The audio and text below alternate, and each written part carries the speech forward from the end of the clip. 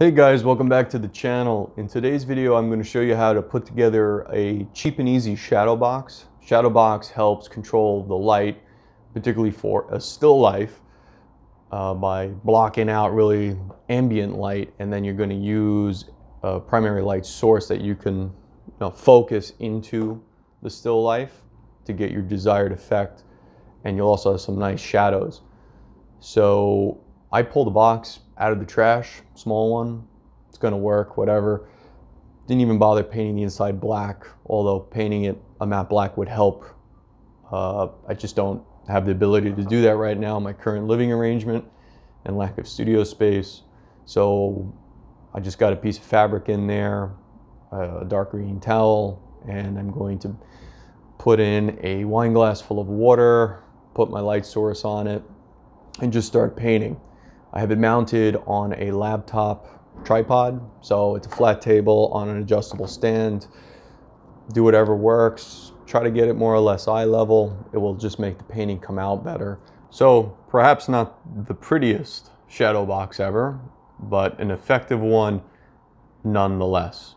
I went out and I just pulled out a small cardboard box from the trash that someone was throwing out to serve as my shadow box.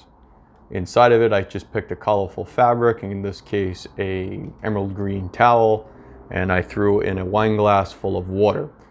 That's ultimately what I'm going to end up painting. I have my strong Fresnel studio light here. It's got a very powerful halogen bulb. This is going to become my light source. So what's happening here is I have So I have the flaps of the cardboard box pulled outwards, and I have a little bit of packing tape up top to more or less hold it square. So that will create more of a shaded area, because the shadow box is trying to eliminate, ambient light, and you kind of want your dedicated light source to, be the star of the show. So although it's small, it's functional. You got deep shadow in the back, even though this living room light is on and I have a lot of sunlight coming in through these windows that I can't do much about unless I get blackout curtains, which I honestly not going to do. Let me move this. So give you a little walk around. So I have that box on an adjustable laptop tripod. So it's just a flat platform. I think about on like Amazon for about 40 bucks. So this is going to work as my, still life stand. So clearly that was a Target box.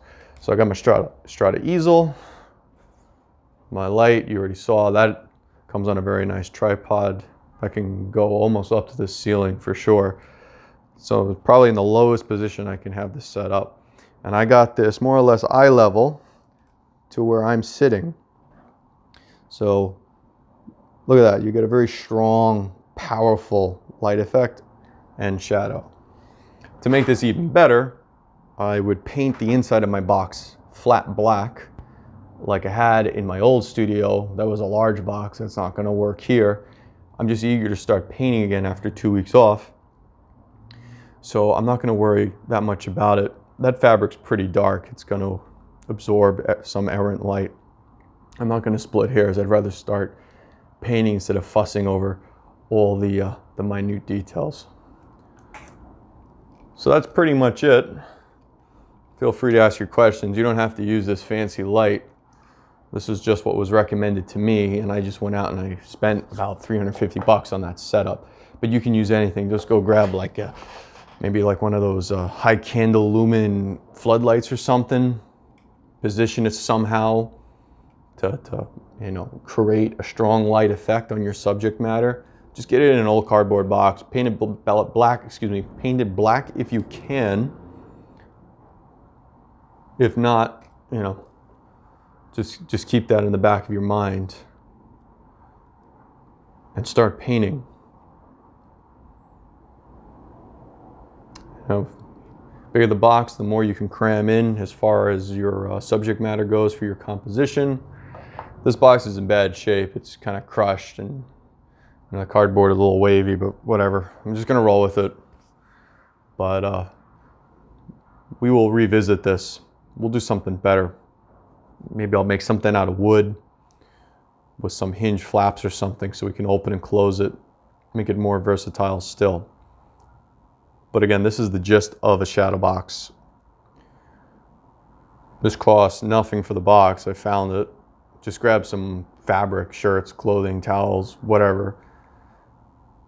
Fabric is always good. And then pick something for your subject matter. Again, mine is just a wine glass full of water. And this is what I'm going to be working on next for my painting. I'm getting ready for that. That will be the next video. I just got to shoot some footage now and do that. But yeah, again, ask your questions. Let me know what you think. Let me know what you do. If you got any suggestions, drop them. I'm always looking to learn something new myself. Anyway, thanks for watching. If you got anything out of this, please subscribe, like, and share. I would appreciate it, and it definitely helps out the channel. Thank you, and have a great day.